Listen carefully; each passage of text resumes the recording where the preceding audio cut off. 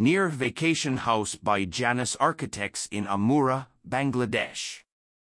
The topography of the land, the rough character, the play of light and shades of the dense trees, and the deep pond have created a dominant feature of the context in which the house has been woven. The idea was generated from the traditional living principle of the ancestral house, where the extended families gather on multiple occasions, allowing for private and communal life.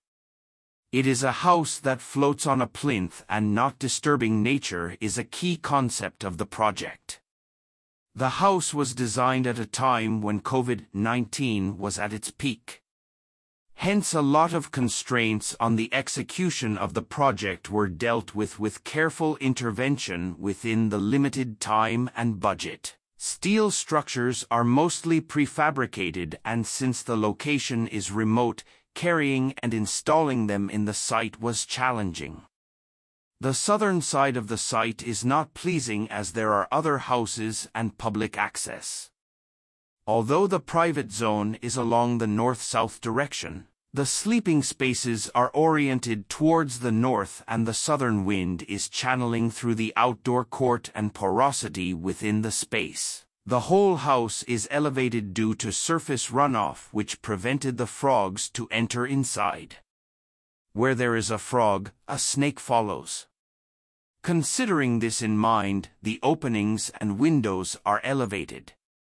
A central courtyard acts as a focal point and creates a transition between the spaces. This allows the natural flow of air to thrive and enhances the contrast between the built space and nature, improving the microclimate of the site that amplifies the cooling effect. It ensures the house is naturally ventilated. Since the owner of the house will use it for a few times a year, getting away from the concrete jungle and being in a nature is prime consideration while working with the concept. That's the reason the outdoor/semi-outdoor space is placed on the south side, where they will spend most of their time. The choice of low-maintenance materials is carefully considered.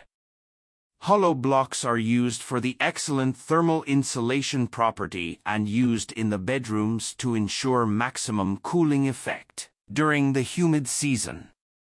Processed woods are used in the ceiling, holding the bamboo mats so that the direct heat can be dissipated.